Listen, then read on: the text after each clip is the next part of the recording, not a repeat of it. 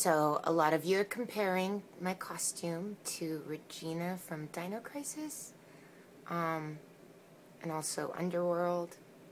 Listen, it's a black cat suit. Black cat suits are practical, but I think I put a lot of hard work and energy into this, and it's got a lot of amazing detailing in it. So I'm going to pull up some pictures of Regina from Dinocrisis for you guys and show you the differences. Alright, let's see. Regina from Dinocrisis.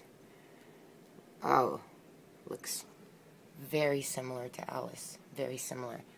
The brown here, not one bit of brown on me. Where is all the awesome buckles? Where's all the awesome buckles on the boots? Naked arms. But I mean, come on guys, cat suits are cat suits. Okay, let's look up another picture of Regina from Dinocrisis. Let's see. Oh wait, this is a good one. Wait a minute, is this Regina from Dinocrisis being Alice from the first Resident Evil? That's kind of weird. That red dress. So, should no one ever use a red dress again, either? Come on, guys. Like, let's just make a great movie. Love you.